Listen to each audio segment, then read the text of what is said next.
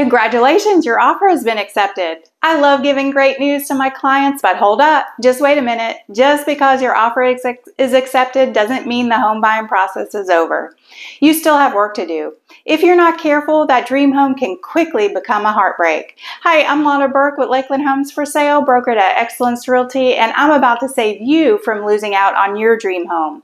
Over my 17-year career as a realtor, I've seen many buyers make mistakes after going under contract. So once you are under contract, here are 10 things to avoid. Number 1, don't change jobs, become self-employed, or quit your job. Number 2, don't buy a new car, van, or truck, or you may end up living in it. Number 3, don't use any charge cards or let your accounts fall behind. Number 4, don't spend money you have set aside for closing. Number 5, don't omit any debt or liabilities from your loan application. The lender will find out about it.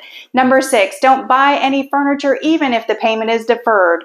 Number 7, don't allow any additional inquiries on your credit except insurance purposes. Number 8, don't make any large deposits or take out large deposits without checking with your lender. Number 9, don't change bank accounts. And number 10, don't co-sign a loan for anyone, for a car, not for a house, not anything. And let the lender know if you did co-sign, because that debt goes against you and needs to be accounted for when getting approved.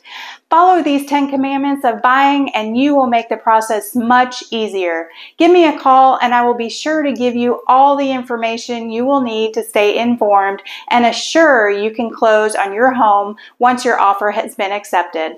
I'm Lana Burke with Lakeland Homes for Sale, unlocking your way home.